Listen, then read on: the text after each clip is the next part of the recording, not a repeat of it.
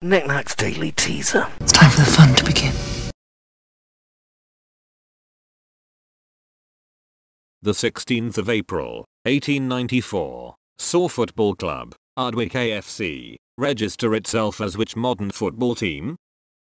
The 16th of April, 1962, saw the most trusted man in America become the news anchor for CBS Evening News. Who was he?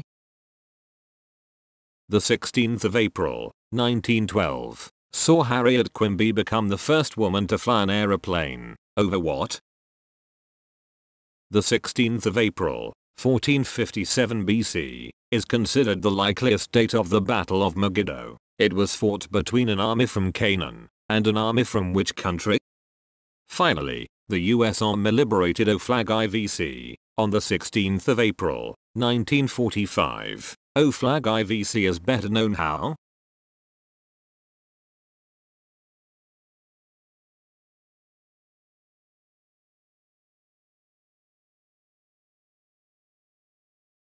Questions set by Paul Knick-Knack Downey and released under the Creative Commons Attribution Share Alike 3.0 imported license. Audio material and images are copyright of the respective owners. The presentation was written on a Mac Pro with OS X 7.5 using iWorks 09 and iMovie 11.